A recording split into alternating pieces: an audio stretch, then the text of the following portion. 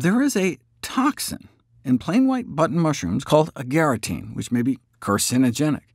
And plain white button mushrooms grow up to be cremini mushrooms, the brown mushrooms, and cremini mushrooms grow up to be portobello mushrooms. They're all the exact same mushroom. It's like how green bell peppers are just unripe red bell peppers. But you can reduce the amount of agaritine in these shrooms through cooking. Frying, microwaving, boiling, or even just freezing and thawing lowers the levels. It is therefore recommended to cook mushrooms before consumption, something I noted in a video that's now more than a decade old. But if you look at the various cooking methods, the agaritine isn't completely destroyed. Take dry baking, for example, 10 minutes at about 400 degrees Fahrenheit, basically how you'd make a pizza, only cuts the agaritine levels by about a quarter, so 77% still remains. Boiling looks better, appearing to wipe out over half of the toxin after just 5 minutes, but it's not actually wiped out. Instead, it's just transferred to the cooking water. So yes, levels within the mushrooms drop by about half at 5 minutes and 90% after an hour, but that's mostly because it's leaching into the broth. So if you're making soup or something, 5 minutes of boiling is no better than the pizza, and even after an hour, about half remains. Frying for 5 to 10 minutes wipes out a lot, but microwaving is a more healthful way to cook, and it works even better. Just 1 minute in the microwave reduces the agaritine content of fresh sliced mushrooms by 65%, and only 30 seconds wipes out about half. So microwaving is probably the easiest way to reduce agaritine levels in fresh mushrooms. What I do with dried mushrooms is throw them into pasta water when I'm making spaghetti. Between the 20% drop from the drying and the 60% drop from boiling for 10 minutes and straining, more than 90% is wiped out. Should we be concerned about the residual agaritine? Should we skip mushroom pizza? If you're eating pizza, mushrooms are probably the last thing you need to worry about, but seriously, should we be concerned about agaritine? According to a review paid for by the mushroom industry, not at all. The available evidence to date suggests agaritine from consumption of mushrooms poses no known toxicological risk to healthy humans.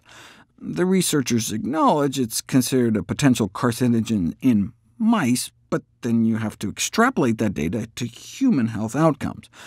For example, the Swiss Institute of Technology estimated the average mushroom consumption in the country would be expected to cause about 2 cases of cancer per 100,000 people. That's actually similar to U.S. consumption, so one could theoretically expect about 20 cancer deaths per million lives from mushroom consumption. Now, typically with a new chemical, pesticide, or food additive, we'd like to see less than 1 in a million cancer risk. By this approach, the average mushroom consumption would be 20-fold too high to be acceptable. To get it down to 1 in a million, you could only eat about a half-cup serving once every 250 days or something to remain under the quote-unquote tolerable limit.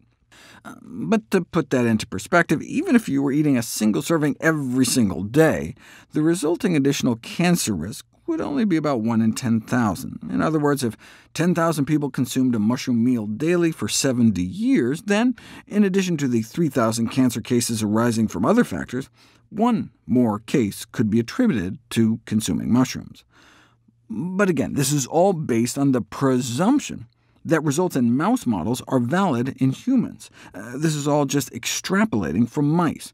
What we need is a huge prospective study to examine the association between mushroom consumption and cancer risk in people, but there weren't any such studies until now.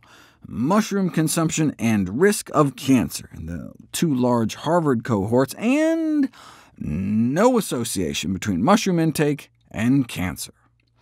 Eating raw or undercooked shiitake mushrooms can cause something else, though.